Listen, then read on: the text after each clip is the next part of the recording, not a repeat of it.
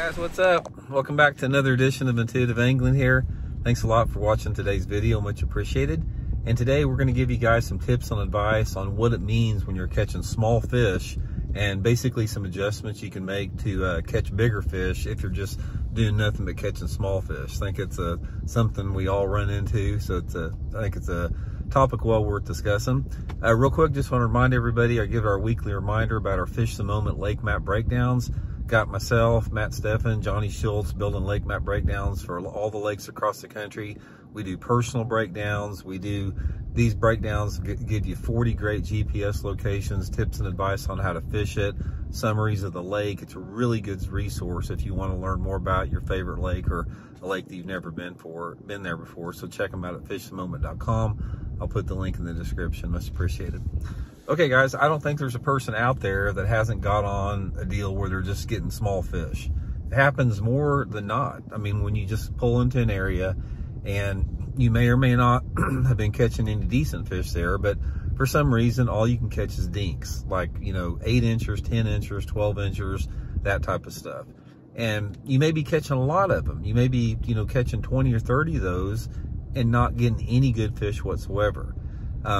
When this happens, there's a couple different scenarios or a couple different things you can do to make a move to catch some bigger fish. And there's two different factors that you need to consider. The first factor is the bait selection you've got. The second factor is the area that you're fishing. So, and sometimes it's a combination of two. The first thing that I usually do, if I'm in an area where I'm catching lots of small fish, I know that that gives me confidence that fish are using that area. So I'm pretty positive, even if I'm catching small fish, that the area that I'm fishing is a good area. The first thing that I want to do is make a bait selection change. A bait selection change, possibly color selection, possibly speed or retrieve.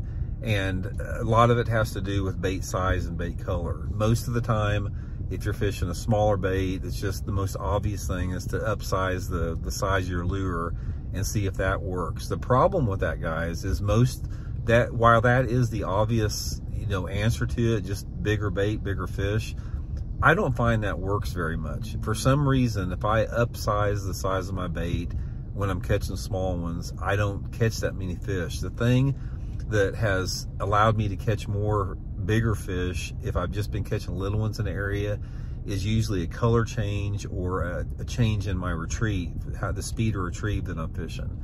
So let's say, for example, if I'm catching lots of little fish on a green pumpkin jig, I may go to a little bit darker jig, like a black and blue or black-eared chartreuse. If I'm catching a lot of 12 inchers on a shad pattern crankbait, I may go to a brighter, some type of a perch pattern with chartreuse sides, something a little bit more aggressive. If I'm catching them on a shad colored spinnerbait, I may go to a chartreuse skirt, something a little bit brighter. Most of the time, if you go to brighter colors or brighter colors on hard baits or darker colors on soft baits, a lot of times that will upsize the weight of your fish. Also, another thing that I found out about is, more than not, speed or retrieve has a lot to do with catching the bigger fish. Again, it's hard bait versus soft bait. For the most part, on the softer baits, dragging or fishing real slow is going to catch your bigger ones if you've been normally catching little ones. And if you're fishing hard moving baits, a lot of times speeding your retrieve up to a faster stop and go retrieve is going to generate that reaction strike from a bigger fish. Sometimes you can do the same thing with angle. If you've been paralleling the bank, say for example in 4 foot of water, try moving out into 5 or 6 feet of water and parallel, getting that bait a little bit deeper. So the first thing, guys, is just try to maximize the area that you have been catching the little ones in there. Now, if you try that and you don't do any good, the next thing you got to do is you got to make an area change. And the area change that you can make can either be accompanied by a bait change or not. Let's say, for example, I'll give you guys an example today. I just got off the water at Table Rock, and I was throwing square bill megabass S cranks at Table Rock in the river part of the section of the lake. And in most rivers, you've got different gradients of water clarity based upon the part of the river that you're in. And I was catching a bunch of smaller fish, 10, 12 inch fish in this one section of the river, and I made a move, and there was probably 2 miles away, and there was a slight water clarity change. Right off the bat, I caught a 5.5 pounder, I caught a 3 pounder, and another one about 3 pounds, just by making that move with the same bait into just a little bit dirtier water, not very much. So that's another thing you can do, is make an area change. That can make a big difference.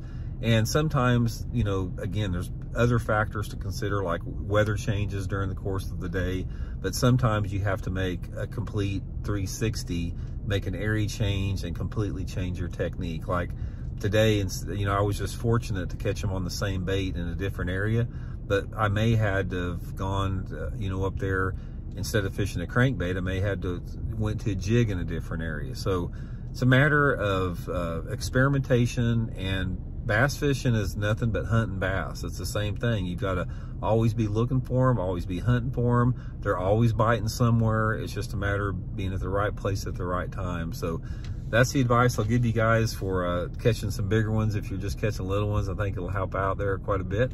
And we'll talk to you guys later. See ya.